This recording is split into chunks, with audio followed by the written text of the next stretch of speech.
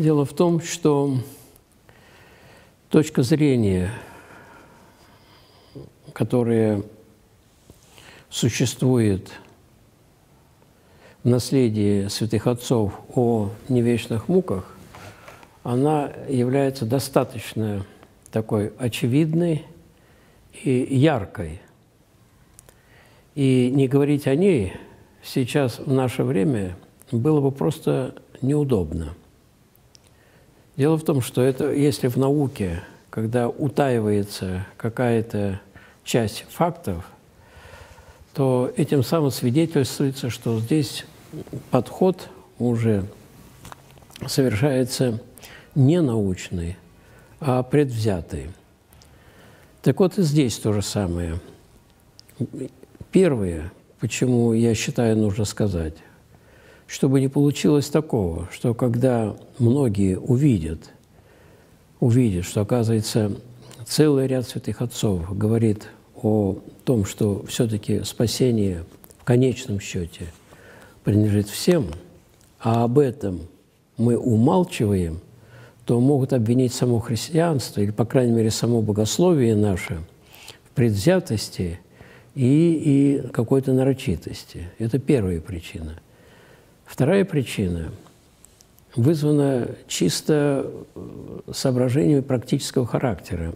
Многие люди обращаются подчас буквально со слезами, когда говорят, что вот мой отец, моя мать или дед и так далее, мои родственники не имели никакой возможности быть христианами, да и ничего не знали даже о христианстве.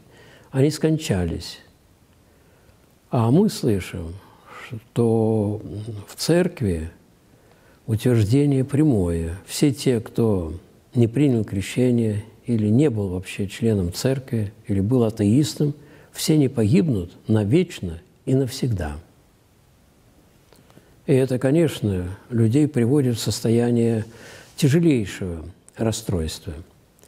И, наконец, я бы сказал, еще третья причина заключается вот в чем, что если попытаться сопоставить, а это не так трудно, сопоставить то количество праведников, о которых мы постоянно слышим, что именно только они спасутся, причем праведников именно православной веры, то мы можем увидеть, что это же ничтожное число людей по сравнению со всем тем количеством и множеством человечества, которое имеет место. Соотношение потрясающее. Вы возьмите только количество православных, так, приблизительно считают сейчас в мире, может быть, 250 миллионов, может быть, 300. Это условно, сами понимаете. И дело вот какого рода, что из этих даже православных, сколько там праведников? По какой-то статистике у нас, например, говорят, что из всех тех, кто считает себя православным в России, примерно только 5% являются людьми, которые живут по церковным правилам и посещают церковь. Только 5% даже из православных. Я думаю, что такая же ситуация и в других православных церквах.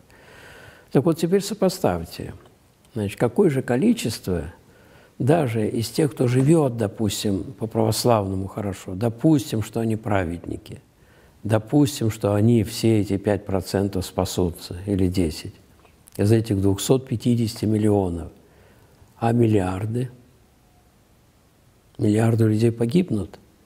И вот отсюда прямой вызов, причем не какой-нибудь, а буквально ожесточенный, когда прямо утверждают, ваша церковь и ваше православие, оно проповедует или содержит, по крайней мере, проповедь о ужасной эсхатологии, в которой любви вообще нет. Ничтожная доля процента, по-вашему, спасается, а миллиарды и миллиарды, десятки миллиардов людей пойдут на вечную муку. Так кто же есть ваш Бог? Бог знал, что это будет. И значит, Он сотворил человека для того, чтобы миллиарды пошли на бесконечные мучения. Вот. С этим вопросом приходилось неоднократно встречаться. И этот вопрос, он все чаще выходит на повестку дня. Вот.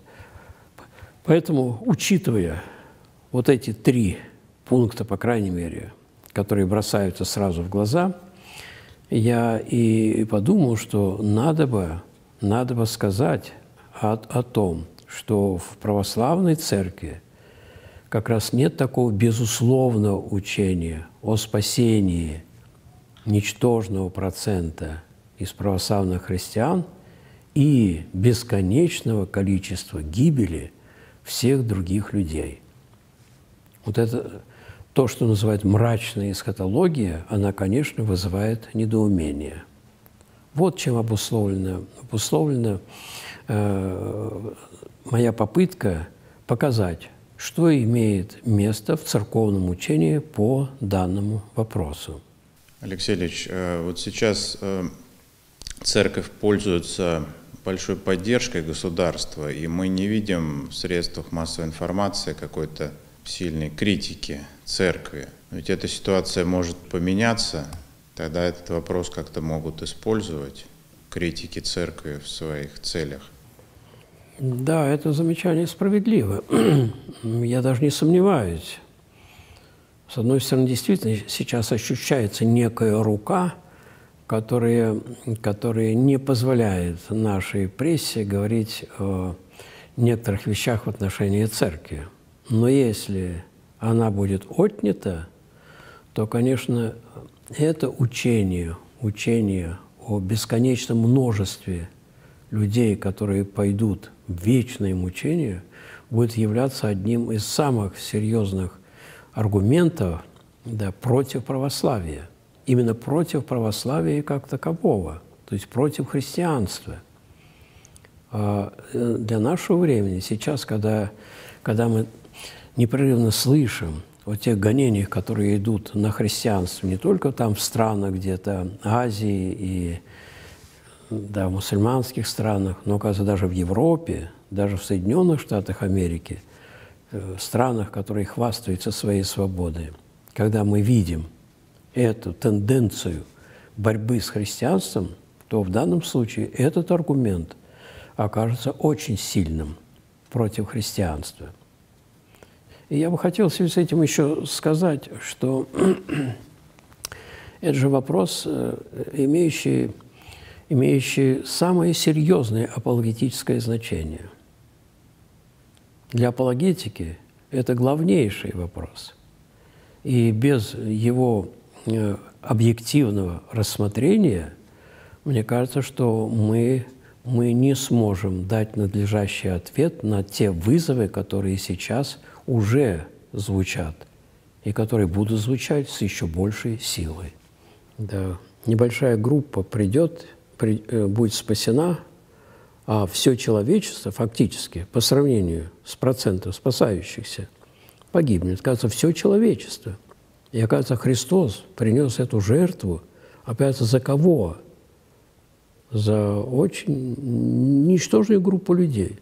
Ведь фактически все человечество ведь погибнет, если сопоставить количество православных с остальным человечеством. Вот сейчас 7 миллиардов. 7 миллиардов. Православных, как уже говорили, 250-300 миллионов. Из них сколько этих праведных-то, православных? И что же тогда получается? То есть Господь сотворил человечество для вечных мучений.